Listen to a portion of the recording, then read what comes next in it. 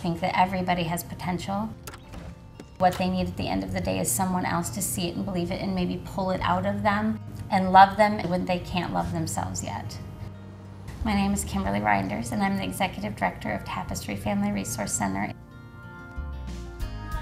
Tapestry is a nonprofit organization that serves women and children in crisis. We serve in 3 areas: unplanned pregnancies, education, and humanitarian outreach.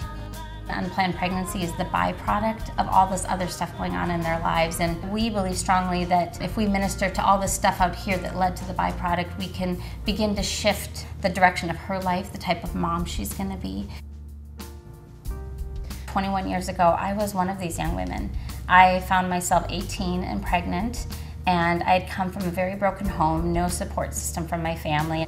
My parents said, you know, we don't want this responsibility. You either need to terminate this pregnancy or you need to leave. And so I opted to leave.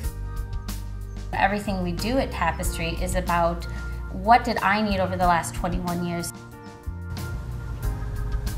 We provide all of their medical resources during pregnancy, the counseling, education and empowerment classes, but then we also meet their tangible needs: clothing, food, diapers. We don't turn anyone away. Last year we had just under 4,000 women come through, so that's 7,000 children impacted last year.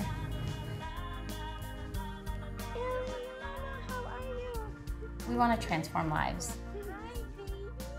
I had my pregnancy test here, I had my ultrasound, I went through prenatal classes with my mom, which actually got our relationship a little bit stronger.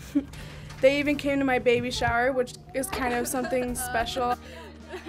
Beyond just the women we serve, I want every single person that walks into our center, from the moment they walk in, feeling safe and welcome. I have 5 children. My oldest is Bethany, and she is 21, and she's actually the baby I had when I was 18. Bethany is my best friend and my greatest accomplishment.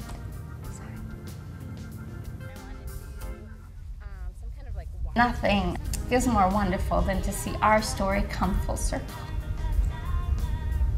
I wouldn't be where I am if I didn't have people along my journey who invested in me in those ways. And so I just want to pay it forward and invest in others.